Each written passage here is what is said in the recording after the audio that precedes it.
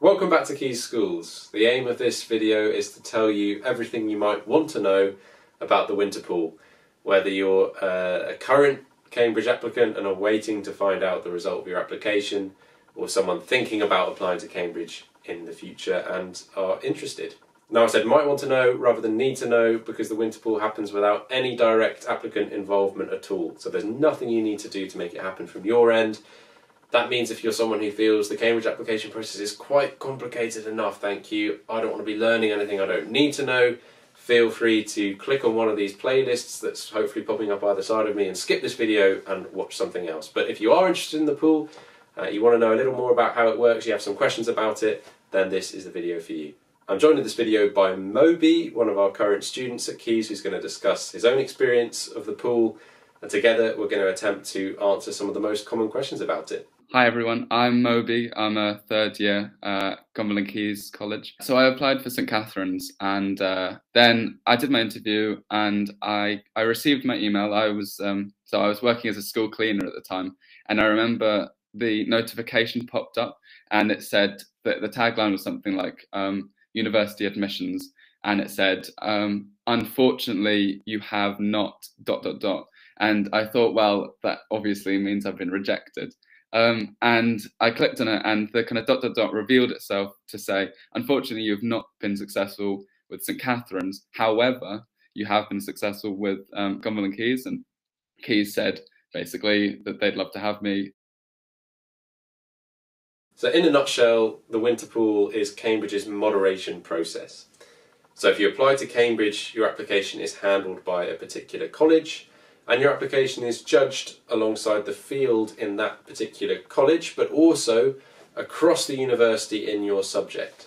And the pool is what facilitates that second part of how we judge you. So we're looking for applicants with the greatest academic potential regardless of background, not only within the college you've applied to or been allocated to if you made an open application, but in your subject right across the board. So the classic example is 1 year a college for a certain subject has, let's say, 4 places, it receives 10 really strong applications, and all of those 10 applications the college thinks are potentially going to be good enough for Cambridge.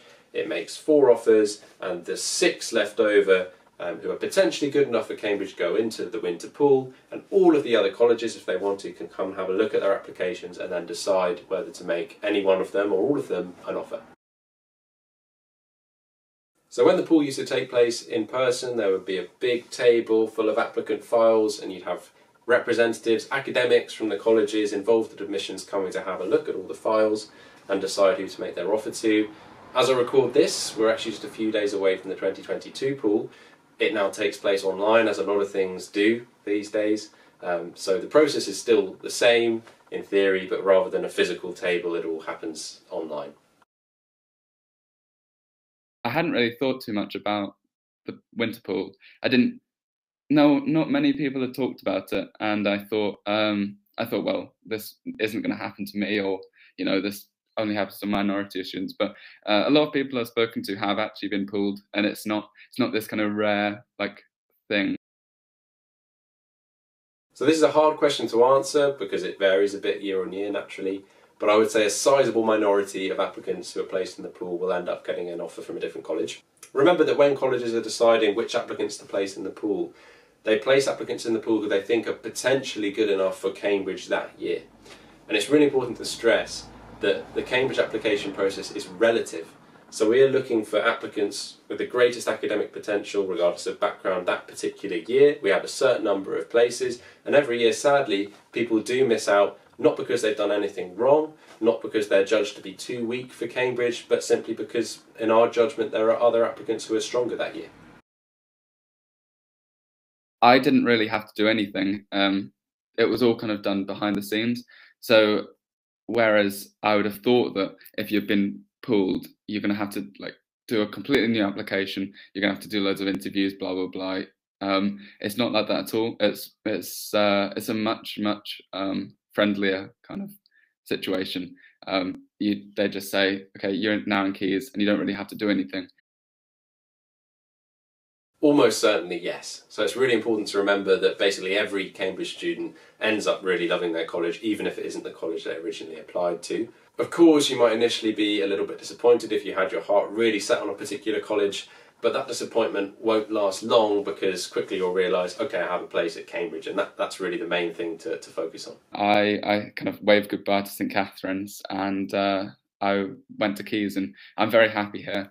And as a lot of people would say, college choice doesn't really matter. I'm very happy I'm at Caius. Caius is a lovely place. I think regardless of where I'd gone to, whether I'd gone to Caius or King's or Girton or wherever, I'd have still enjoyed it, because ultimately it's still the University of Cambridge. You're still going to be meeting lovely, friendly people. You're still going to be able to go to all the different departmental libraries, university library, and all colleges do care about you. And you may hear stereotypes of one college being a really horrible, scary college, but in reality, no matter where you go, it's a fun and friendly experience. Every college in every subject is encouraged to have a look at the pool, no matter how many applications they've received in that subject. Remember that the pool is our moderation process at Cambridge. It's the way that we ensure that you as an applicant are being judged in a gathered field across the subject at the university, as well as in a gathered field across a college. So that means that every college will usually make some offers through the pool, no matter how many applications they've received that year or how popular they seem. It's also really worth stressing that popularity changes over time, that no Cambridge college is better or worse than any other objectively or on any kind of scale. So please don't be disappointed if you find that you've gone to a different college than the one that you were expecting or hoping. It really doesn't make a difference. The thing to focus on is the fact that you have a Cambridge offer. Congratulations, celebrate and enjoy.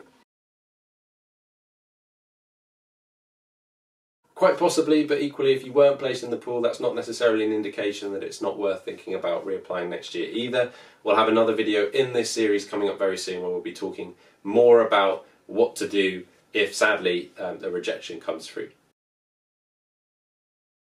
Yes, but that's a different kettle of fish. We'll do another video on that before too long.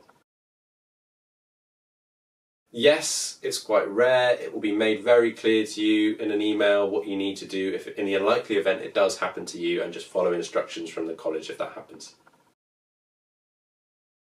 Oxford holds its moderation process at the same time as your interview, so in December. That's why their interviews go on for longer than ours do. They don't have a separate pool in January. If you're interested and want to find out more, have a look at the Oxford website, or go and find an official Oxford College or department YouTube channel. That's it for now. I hope you found this video useful and enjoyed it. Let us know down in the comments below if this is the kind of content you want to see or not. Thank you very much indeed to Moby for his very helpful contributions, and we'll be back with another video very soon, another one in this series before too long. But for now, stay safe, take care, and see you soon.